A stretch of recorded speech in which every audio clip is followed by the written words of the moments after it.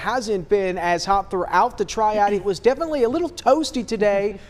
I got out for a run this morning. WXII's chief meteorologist Lainey Pope is in the weather center for us tonight. Lainey, little toasty today for me. Yeah, definitely humid out there, and the temperature's heating up like you said.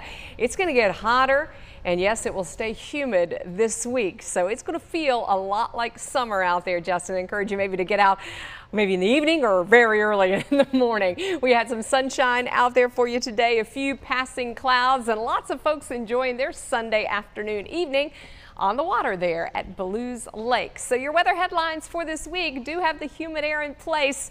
90s that are back in the forecast for several days, and we've actually been relatively 90s free in the months of May and June. I'll show you the specifics in just a minute. We also have storm chances coming up, especially the latter half of the week. We've got muggy air in place Monday, Tuesday, a little steamier for Wednesday and Thursday. Our dew points are in the mid to upper 60s. Our temperatures are in the upper 80s across the area. 86 in Reedsville and Greensboro. You've got 84 in Mount Airy, 75 in North Wilkesboro. If you're going to be out on a Monday, you've got a high temperature of 90 degrees tomorrow. It's hot, it's humid, 89 in our foothill towns, and only a small chance that we get a shower or a thunderstorm in the mountains with a high of about 83.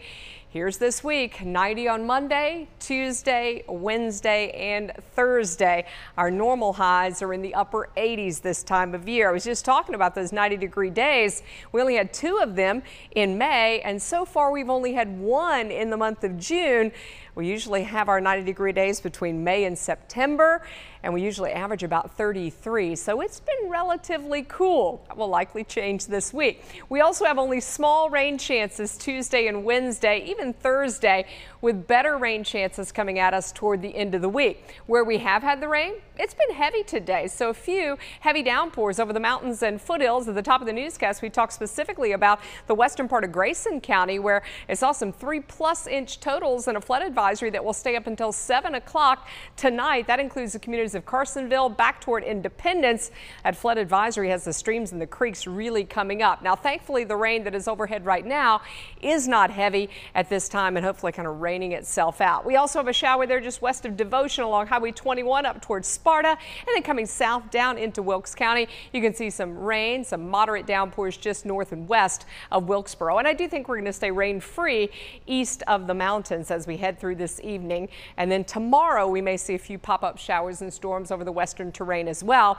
We're likely going to have some fog and low clouds around tomorrow morning with those temperatures starting in the mid to upper 60s. Here's how Monday will shape up. We're going to be shooting into the 80s by noon with a high close to 90, a southeast wind 5-10 miles an hour. High temperatures under that humid day, 89 tomorrow afternoon in the foothills, and then we've got a high of about 83 late tomorrow in the mountains. So take a look at our 7-day forecast, and we'll show you that we do have the heat with us all the way through this week.